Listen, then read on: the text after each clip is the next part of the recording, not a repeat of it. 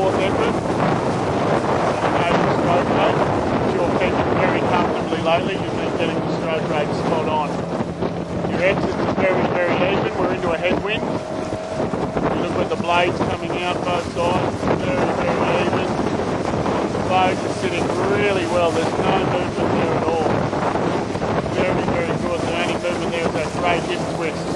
Starting to get a lot more body on the catch than you had before. Just transferring onto all your strength.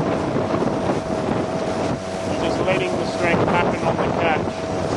The reason there's so much water getting thrown in the air is because you're into a headwind.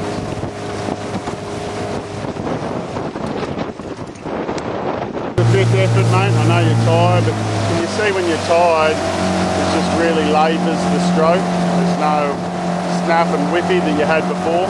Mind you, just before I just got caught on a fish trap.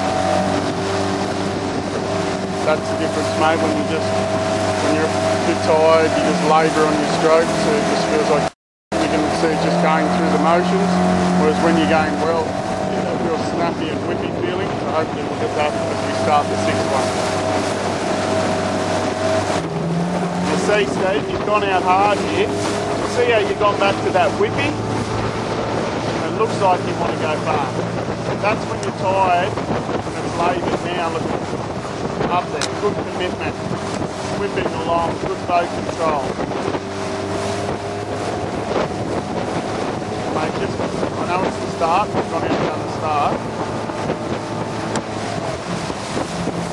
Just watch the hands not coming too far in front of the chest. That's all we want to get, good twist.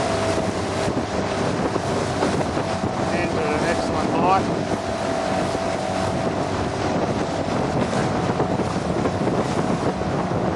That's the difference. We're into a heavy headwind. It is number 6. I'm all over the shop for the video.